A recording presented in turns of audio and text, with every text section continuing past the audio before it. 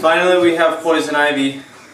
It all came up in like 2 days. So I've been struggling with poison ivy for the past 3 years, and I'm tired of it. So I want to try this American Indian remedy and see if eating a piece of poison ivy every week I can develop an immunity to it. So I'm either going to eat this and choke and feel sick and go to the doctor, or I'm going to eat it and become immune to poison ivy. So let's cut the tip off.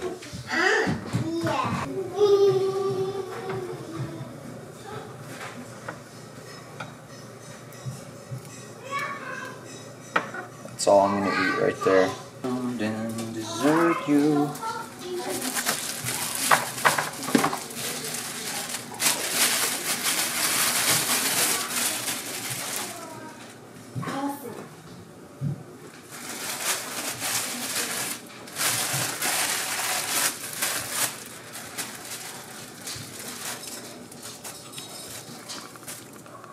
I don't want to touch it. I wonder if I put it inside this and ball this up. That'll probably be small enough to eat as a pill.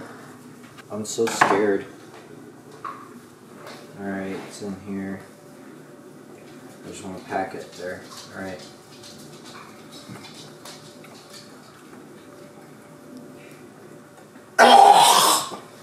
That's too big. I need to drink water.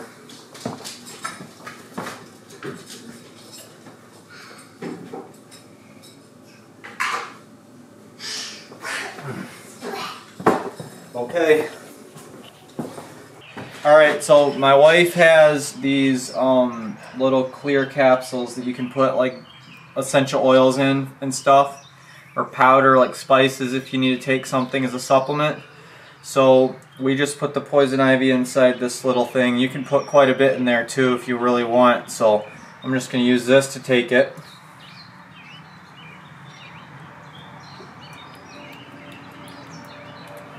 So yesterday, was it yesterday, babe? Mm-hmm. Yesterday, yes. I took it inside a piece of bread, and I wasn't sure if it actually went down, because later I was like feeling in my tongue, in my mouth, and there was like a piece of something in my mouth, and I was like, I wonder if that was the poison ivy leaf. So it just slipped out of the bread and got stuck in my teeth for a couple hours. But I was feeling like a little bit like, I don't know, like a sore throat, I guess, kind of. And my sinuses were kind of hurting. It was almost like I was coming down with something. But then it went away later in the day. I ate a bunch of chocolate, so I had it handy, so I ate a bunch of those. But yeah, no ill effects, no, and you know, when I get poison ivy on my skin, I mean, it really itches. But I've never had it inside my mouth, and when I was a kid, I used to lick it, because I thought if I licked my poison ivy sores, it'd go away faster or something. A stupid idea, but I rubbed my face, I mean, all itchy eyes, you know, rubbing my eyes. Never had poison ivy in my eyes. So I think the inside of my body is impervious to it, but it's only been 24 hours since I did it the last time, so I'm just gonna, cut 2 little pieces. I didn't show you how big they were, but they were just little teeny tiny little tips off of a poison ivy leaf. I don't want to touch it because it's not good for my skin. There. And the poison ivy is inside. And then I can put the capsule together.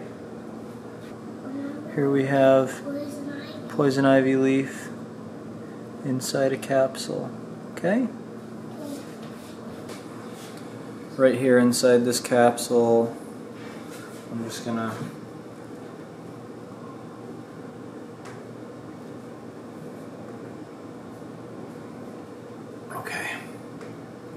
that piece was a little bit bigger.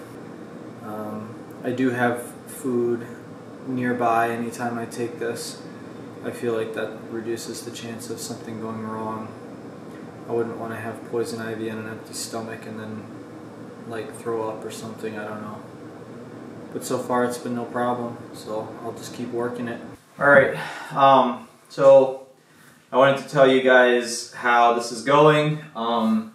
I started with a very small point of a poison ivy leaf. It was about I don't know, it was, you know, just a couple of millimeters long. I broke it right off the tip of a leaf and I put it in a piece of bread. The second time I used the vegetable capsule, the little empty pill that you can put stuff in, and I used a slightly bigger piece that time. And I started to notice that I would have a sore throat and feel fuzzy, like my sinuses. It was almost like I was coming down with a cold, or I don't know, just a sore throat, I guess. And so I actually did it 4 times. The third time was bigger. It was probably the size of a nickel or a little bit larger. And then the last time, the 4th time, it was the size of a quarter, I would say. It was a pretty good sized piece. And so I started being itchy in my butthole, and so it's like I've got poison ivy inside me, like I'm sore throat feeling, but not too bad, all the way in here, all the way up into my sinuses and like the back of my mouth, like way up in there. And it's not like driving me nuts or anything, it's just a little weird feeling because I feel like I'm like closed up a little bit. But I'm not having trouble eating, I haven't thrown up, I haven't had any sort of other symptoms. I guess maybe a lot of it is just nerves because I'm feeling the stuff in my system and it's bothering me a little bit, but not enough to, you know, be a huge problem or anything. But obviously my body is reacting to the poison ivy, so I don't know what is supposed to happen, and I don't know if this was ever considered to be 100% effective, but I'm going to I've taken a day or 2 off from that, so I'm going to do it. Originally, when I found out, they said you do the tip of a leaf only once a week. So it's not, you know, painful, it's not uncomfortable, it's just the fact that I'm nervous because you've heard stories of poisoning that can happen over time. It's not really a poison, it's really just immune response that actually, it's sort of an autoimmune response to the exposure, where the body attacks the cells that have been affected. But I don't really feel that serious of an ill effect with this. So I just wanted to give you guys an update on how that was going, because you know, it's like I have an itchy colon, not a huge problem, not incredibly aggravating, just a little bit weird, I guess. And then, you know, the swollen sort of feeling in the throat. Right. Alright, so I have taken poison ivy 7 times orally, and I have missed a bunch of weeks, which obviously is not helping my case, but I did end up getting a mild case of poison ivy. I was trying to cut off the heads of all the poison ivy plants on my property. There's always going to be more, so it's not a problem if I need to go find a poison ivy tip to eat it. But I went out there and I cut them with the hoe, and I guess it must have like thrown like droplets of the oil towards me or something when I was doing it. And I never at any point did I actually touch the poison ivy. All I did was just chop the heads off with this garden implement. So I guess it's needless to say that I still am allergic to it, but I haven't had a long-term exposure to this, and I don't know how many exposures you really need before your body begins to cease on the autoimmune responses to that.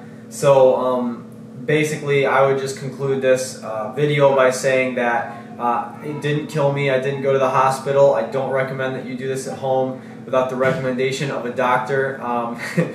But this is just for information purposes that, yes, in fact, there are people out there who can eat the poison ivy. I am not immune. I'm probably going to keep working at this and try to see if I can gain immunity.